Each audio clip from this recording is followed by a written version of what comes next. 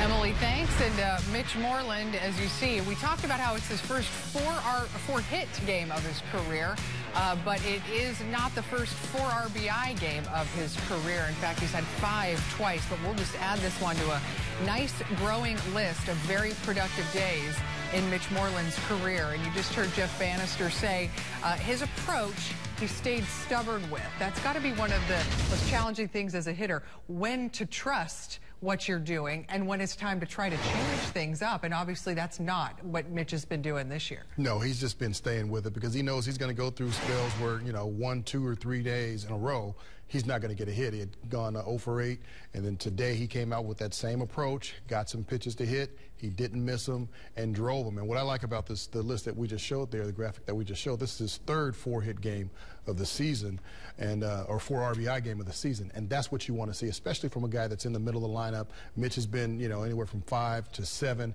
in the lineup, and those are important positions, but this is a guy who is a very, very big part of this offense. He's shown it in the power department and the RBI department, which is what they need from him. Hit home runs, drive runs in on a consistent basis. You mentioned